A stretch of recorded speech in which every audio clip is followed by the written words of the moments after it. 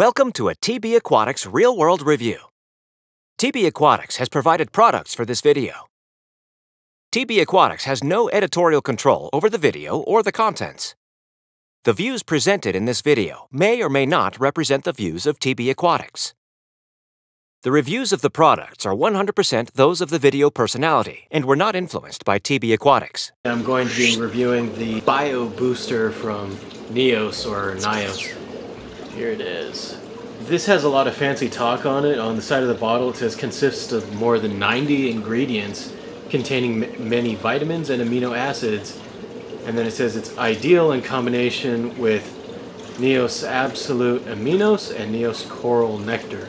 Well, the only other product that I got that I think would be compatible with this wasn't listed on this bottle, but I got the Zeo or the Zeolite by the same brand, and on that it says in combination with NYOS Bio Booster back in zero, blah blah blah blah blah. So it wants me to use this with the Zeolite.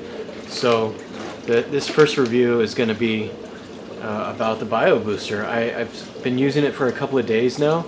It says the dosage is 2 to 6 milliliters per 1,000 liters per day.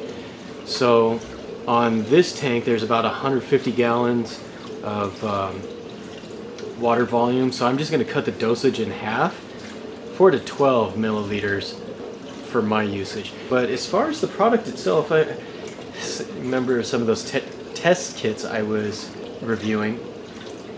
They came with this handy little syringe, and I'm using that to measure this out.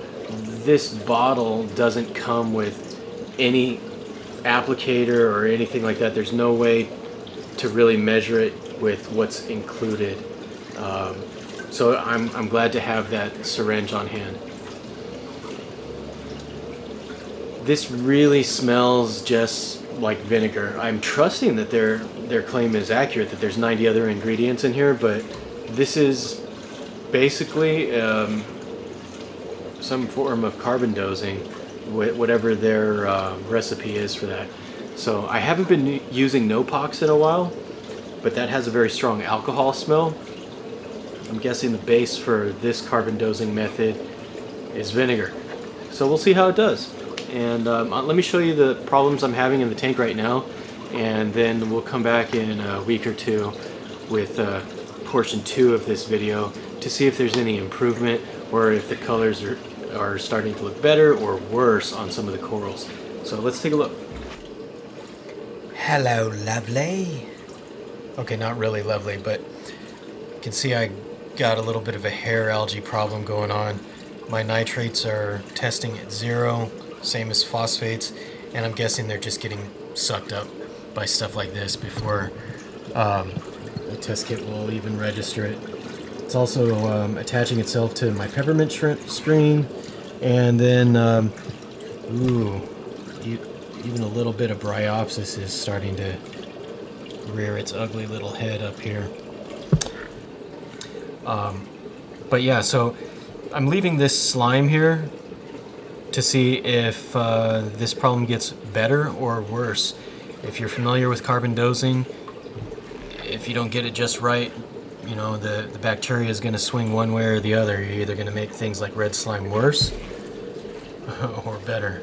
Okay, so it's been about 10 days since I started using the Bio Booster by NYOS, and I was reading the ingredients list on here, and acetic acid is one of the top ingredients, which is basically what vinegar's main component is acetic acid. So it's no wonder that it smells like vinegar. But as far as the dosage, I've been using about 5 milliliters a day on this tank, and the cleaning on the glass has gone down significantly. I used to, you know, when I was just letting everything go, I was cleaning the glass once a day, and now I could probably get away with cleaning the film off the glass like every 3 or 4 days. So we still got a little bit of a problem that's going on, but I'm hoping with the next supplement from NYOS we'll just nip that in the bud.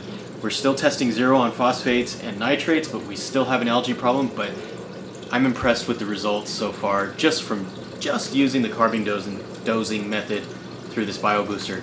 The slime is reduced a little bit, the red slime, so that I'm pretty confident that means I'm not overdosing this product. But the hair algae is subsiding a little bit. Let's take a look. We still have a hair algae problem here on the underside here. But up on this shelf, it's not getting worse. If you remember, right under this plug, this was just all covered in red slime. And then up here was all red slime starting to form. You can still see there's a little bit of it, but it's greatly reduced. It's a lot less drastic.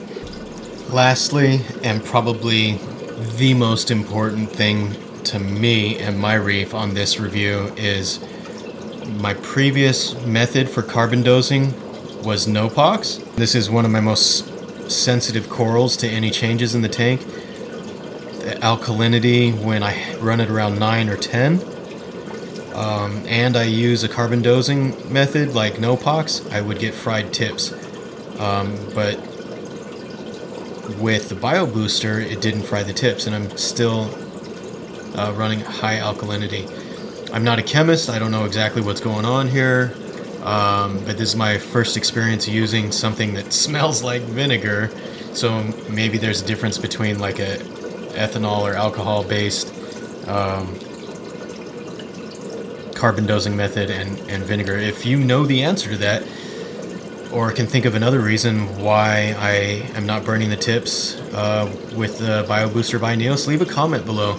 I'm interested to hear about your experience with other carbon dosing methods, and please don't forget to subscribe, hit that thumbs up, thumbs down button if you hated this video.